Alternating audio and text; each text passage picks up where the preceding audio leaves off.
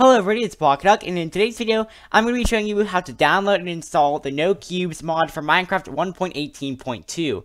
So the first thing you want to do is go to the CurseForge website, which I will put a link to that in the video description, and this is the description page for the mod, so it's just going to go ahead and tell you all of the information.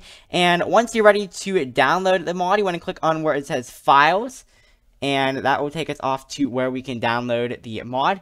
And just as a quick FYI, you do want to have either Forge or Fabric installed before you download this mod. So right here, we are just going to select this version that says 1.18.2, and we're going to click on the download file button.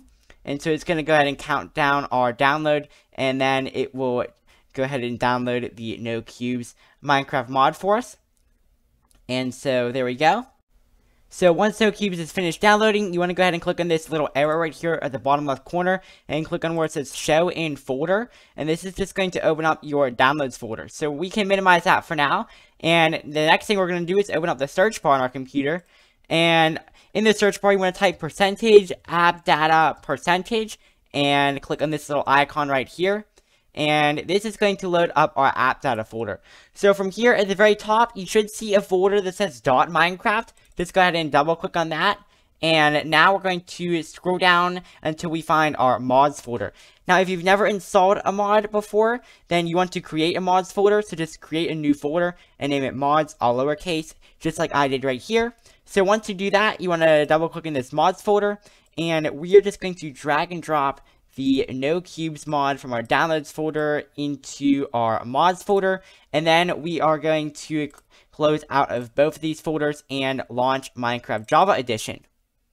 So once Minecraft Java Edition is loaded up, you want to go ahead and select Forge for Minecraft 1.18.2. And just as a quick reminder, you do need to download and install Forge for Minecraft 1.18.2 before you can use the No Cubes mod. So once you have Forge selected, you can go ahead and hit play, and Minecraft will load up for you.